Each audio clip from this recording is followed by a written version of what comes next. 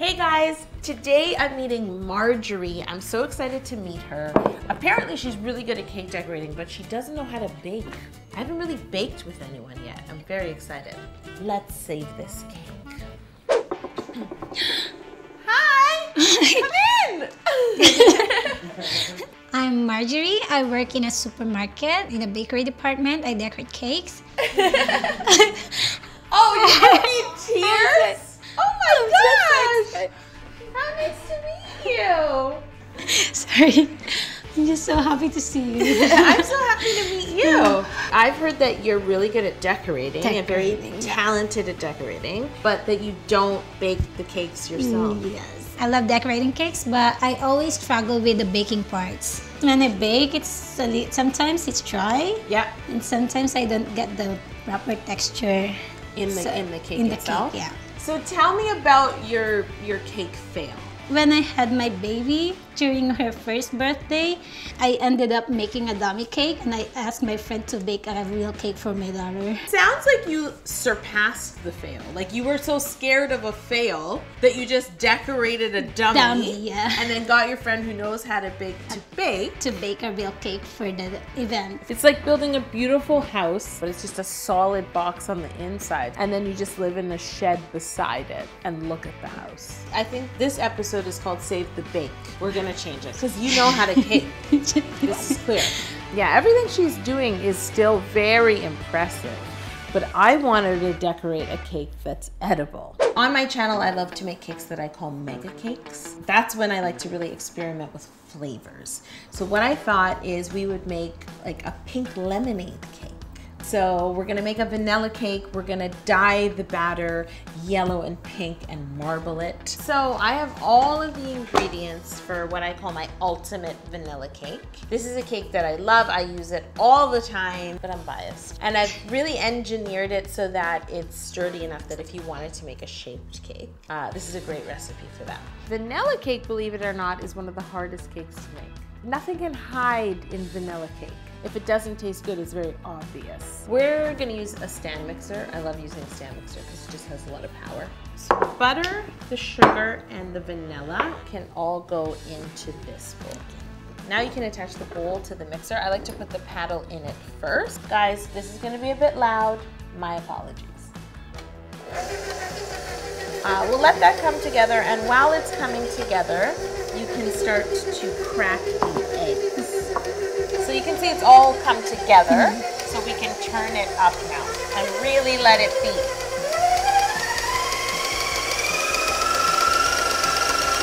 We have all-purpose flour, salt, and baking powder. We're gonna sift these three together, okay? So we've been beating this for about 5 minutes on a medium-high speed. I don't beat this much. I beat this long, so I know where I fail. Yeah, so beating is really important. Okay. So you want to scrape it all back down and make sure everything's incorporated in all the steps along the way. So this is a great scrape down. Now you can put the mixer back up. And the next step is to add the eggs. But I find when I'm making a bigger batch, sometimes when you do one at a time, by the time you've incorporated every egg, you've actually overmixed them. The first one has been so overmixed compared to the last one. So you can add 2 at a time and then just turn it to stir. I don't know why this scares Marjorie so much. She's obviously been around baking, is familiar with it, but for some reason she can't bring herself to bake. So I want to work on her baking confidence because I know she can do this. So the next step in the batter is to alternate the dry ingredients and the wet ingredients. So because the batter is very liquidy, I like to start with dry because anytime you're adding dry ingredients to something super liquidy, it just leaves the opportunity for lumps of flour to be caught in the liquid. So that's why we start with dry before we further liquefy this batter. I'm actually writing a song to help people remember this process. It goes, dry, wet, dry, wet, dry, wet, dry. It looks great. Everyone, dry, wet, dry, wet, dry, wet, dry. This is the completed vanilla batter. What do you think of the batter? I think it's thicker. It's thicker than I made. That's why I don't make vanilla cakes. When I bake at home, I don't really mix that well in a mixer, so it's not as fluffy. We're gonna divide this into 2 portions and color it 2 different colors. Sound good? Okay, Marjorie, I have a scale, so I'm just going to portion out the batter. If you don't have a scale at home, don't worry. Just have them side by side, bang them down, and just check with your eye, or you could even insert a ruler. So what I like to do is take some batter out and add my color there. This is gel color. I always use gel color to color my batter just because it's more concentrated and you're adding a lot less liquid to the batter. And so what we can do now is use this batter and add it back as we see fit. But we don't just have to dump it all back in. We can decide the tone we're looking for. I think this one is okay. Yeah, I really like this color. It's your turn, and you can color the yellow. I just color the whole thing and then mix it in the mixer. That's how I do it. So maybe I overmix also the batter, so that's why the texture is not that great. So you can see how concentrated the color is, yeah, it right? looks orange. It's practically orange now in that little bit, so you're gonna stir that in very gently. It's too strong color. Keep mixing gently. Good. Good. I don't see any streaks. I like baking in 3-inch high cake pans, and I always line the bottom of my pans with parchment that you can just place in your pan. And if ever you've miscut, you can just take it out and trim it. So this is the fun part, and you just want to dollop in the batter, and it's really interesting once you cut it open to reveal the patterns.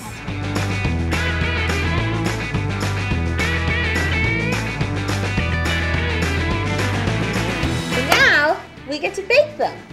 A frequent question I get is always, how long did you bake that? How long did you leave that bake? And you should never throw a cake in the oven and then walk away confident that it will definitely take 40 minutes, because that's what a piece of paper said. Everybody's oven is different. Even I've had different ovens in my lifetime, and they all work differently. You always have to keep a watchful eye on an oven. I have to use my instinct in baking, not just rely on the recipe. Marjorie, we're gonna make lemon curd now. I absolutely love lemon curd because it's really easy to make and it's so flavorful. So to make the lemon curd, the first thing we need to do is start to zest and juice some lemons. So for our lemon curd, we need 3/4 of a cup of lemon juice, and for our lemon syrup, we need 1/2 cup. The next thing we can do, Marjorie, is we need to divide some eggs because we need 10 yolks and then 2 whole eggs.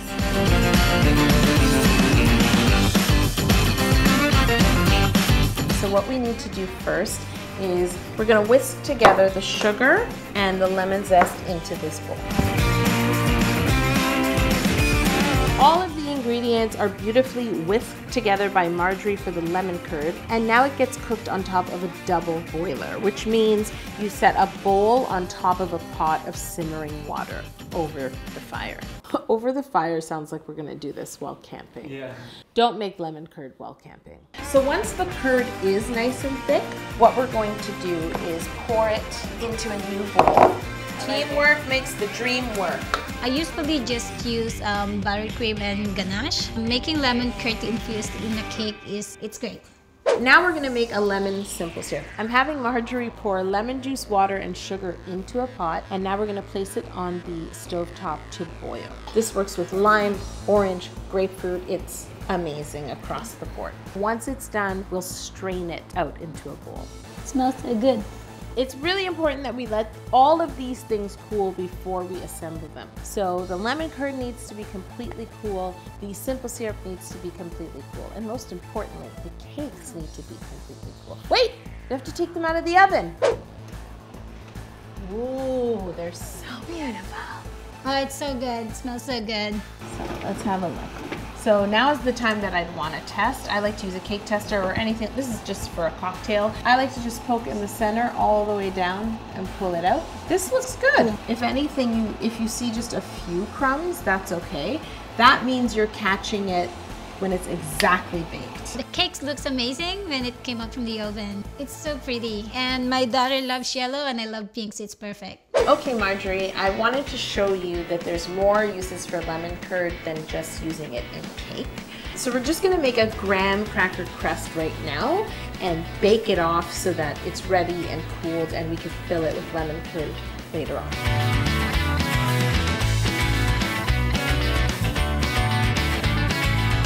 I've never done any decorations like this with the tart on top, so I'm just super excited to see the final cake. Okay, they look good.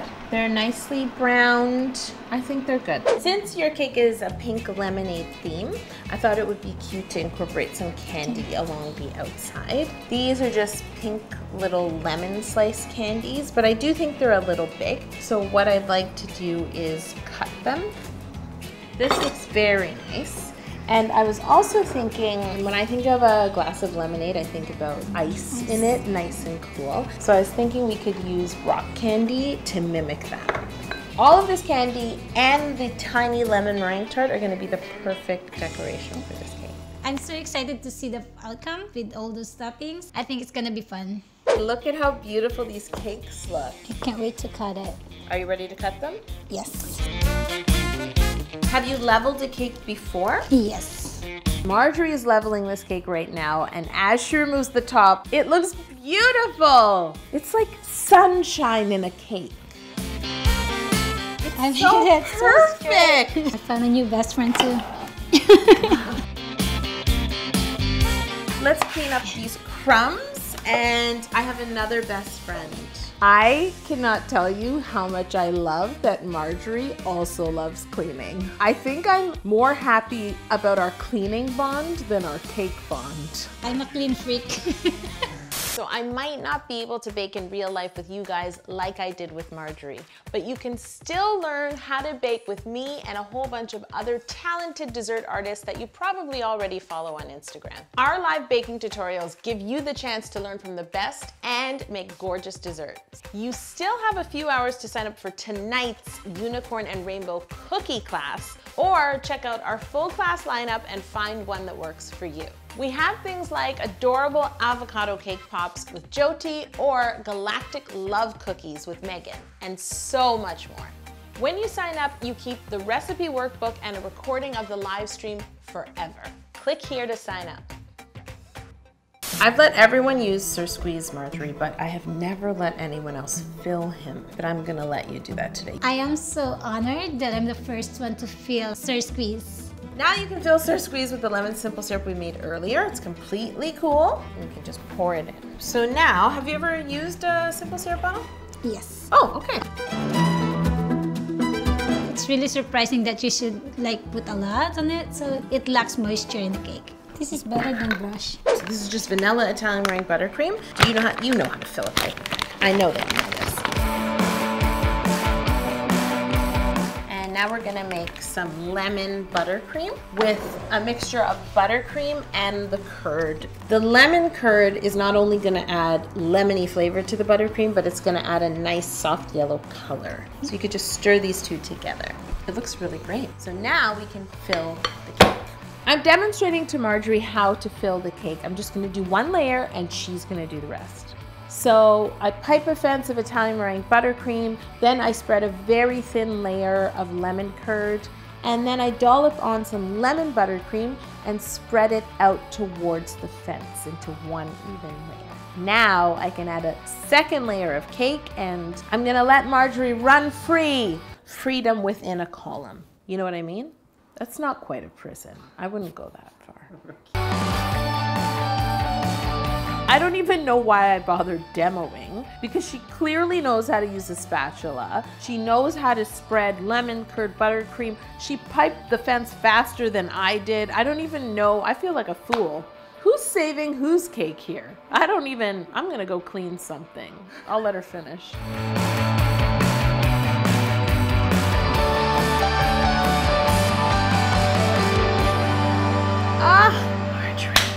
Look how straight it is. It's beautiful. So do you know what's next? We're gonna crumb coat? Yes!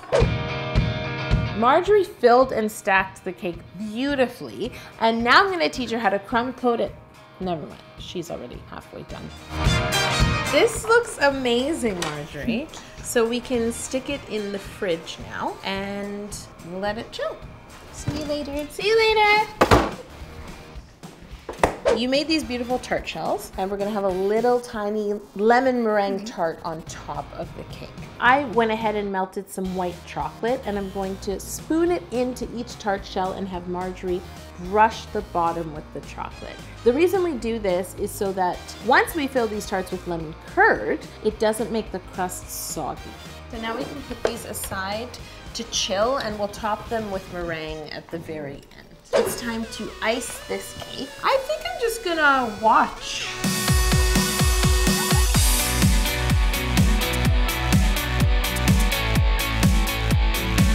It looks fantastic. Having Miss Yolanda compliment me is a big help for my confidence. So I'm gonna show you how to do the drip, and then you're gonna take over. So I'm gonna have Marjorie turn this into a drip cake. We're gonna use a hot pink chocolate drip on this beautiful soft lemon cake. I've asked Marjorie if she's used drip before. She has. She just pours ganache on a cake and spreads it. I love using drip with a nozzle or in a piping bag because I'm very controlling and I like to control the drips. So you start to spread and I'll squeeze it for you. I'm very comfortable with the decorating part. I love cake decorating. How do you feel?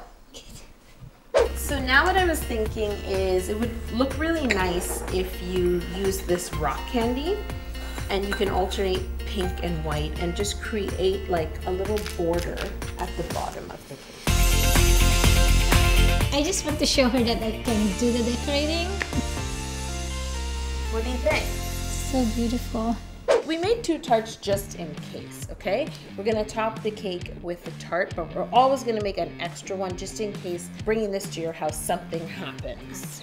This tart needs a mountain of meringue on top. It'll be the perfect cake topper. You could just whip up a simple meringue, top your tart using a spoon, and then I brought another friend with me.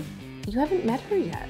So now what you're gonna do is brulee the meringue. I brought Bernadette. Have you ever used one of these? Yes. Okay. Get it? Bernadette. And now, I think what we need to do is add some dragées and just make it look as if they were sprinkled on top. It's not about creating a perfect circle. Your family's gonna be so excited. What do you think? They're gonna be very excited, especially my daughter. My daughter and I always watch Miss Yolanda's show, and she loves watching it because she loves cakes. She loves baking and decorating cakes too with me. So speaking of your daughter, I was thinking you could write her a little message on this cake. MJ, mommy loves you so much. Enjoy your lovely cake. Love, mommy. That's so sweet. She's gonna be so excited. She's gonna love reading that or having it read to her. You did so great. I'm so proud of you. Can I hug you?